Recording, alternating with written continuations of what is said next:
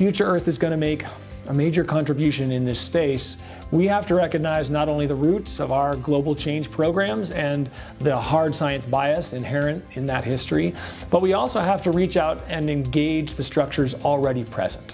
From IPBS, to the Natural Capital Project, to WAVES, to TEEB, to SIA, to all the others that are already in this space trying to articulate the relationship between what is happening in nature and how humans value that natural capital that we depend on. You know, what I would love to see out of this workshop and what I'd love to support is, you know, to help us to set boundaries and definitions so that the emergence of this knowledge action network can provide value into this complex ecosystem. We need to gather a round of experts to determine not just how we define it, but also to put it in a broader context. What makes sense for future Earth to tackle? Where does it make sense to position ourselves so that we're really useful for what's going on in sustainability science? So I'm very excited about this workshop because it's been put together by Future Earth, and Future Earth is an interdisciplinary network that has representation all around the world, and rather importantly that brings together many different relevant sciences: social science, political science, environmental science, economics, and has links to the policy world. And because natural assets is such an important concept, I think Future Earth is a way to bring that interdisciplinary science to bear if we can get the common understanding of what we mean by the terms and how to use them. So these are my operating definitions. Natural capital is, and I think it's broadly consistent with what's in the paper, natural capital is the stock from which useful goods and or benefits can flow. So it's comparable conceptually to stocks of human or financial capital.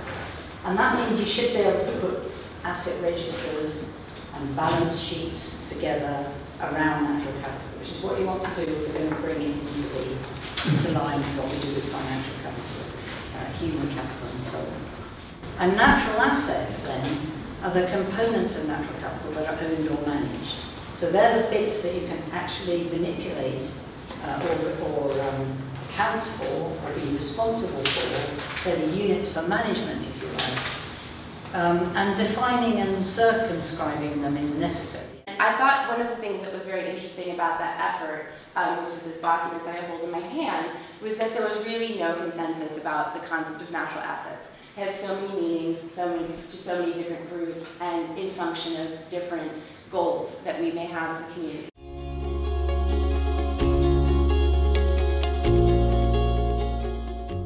This workshop mainly discussed two important concepts, that is natural capital and natural assets.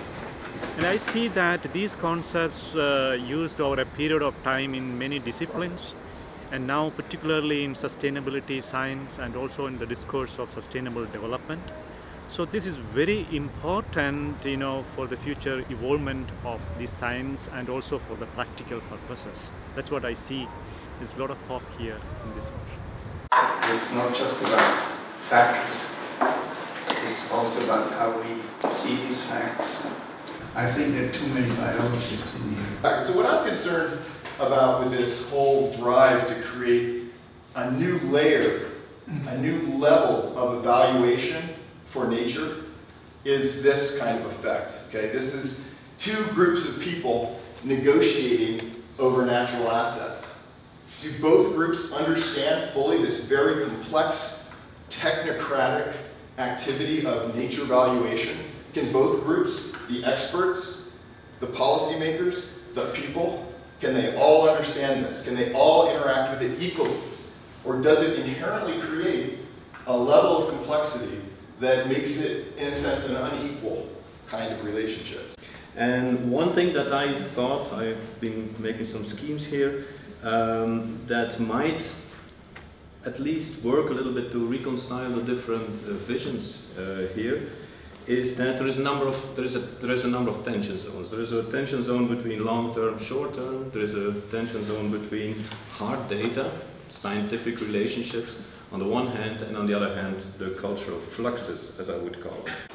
Then, of course, some of the early writings in this area, this concept of the total value of nature, really damaged the concept, because the total value of nature is by definition infinite. there wasn't nature, we wouldn't be here, we would be having a discussion about that. Okay. And so, but having said that, the marginal, in other words, the incremental value and accepted to be partial value of nature has turned out to be an incredibly powerful conceptual tool, which has gained traction in places where we were never actually, part of the discussion. And so just a final work on accounting systems for natural assets. This is happening while we sit here and debate. So, in other words, the world of practice, in a sense, is ahead of the world of theory. We need to be able to societally come to goal-oriented and equitable decisions between all kinds of different partners and all kinds of different spaces and societal levels, right? But to do that, it's a process of navigating trade-offs, negotiations, hard decisions, right? And to do that, this is sort of why does Future Earth need to exist? Why do we need to exist? Because we would argue that you need knowledge to be able to marshal, to bring to the table to make those kinds of decisions. So if you think about, what those types of knowledges might be, you guys have all seen this before, but if you break it down, it's like we need knowledge on the system, we need knowledge on the current challenges and opportunities. We need target knowledge. We need target knowledge about the goals that we want to achieve. And these are all things that we as a scientific community can do, and it's different kinds of knowledge. And then you have the sort of transformation knowledge, that is like towards what are the solution spaces.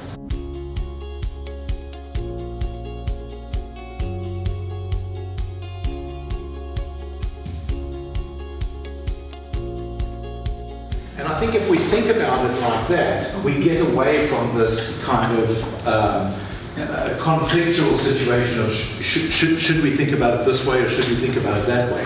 We all have a common goal, which is that, all right? And the important stuff is actually the expansion of it rather than the hook. I think the hook, it works for me. It has lots of critiques you can associate with it, but if we focus on that, then that matters a lot less. And then we must understand that there are a diversity of intellectual approaches to this problem. Okay, and we don't have to force them all into the same box or pick a winner.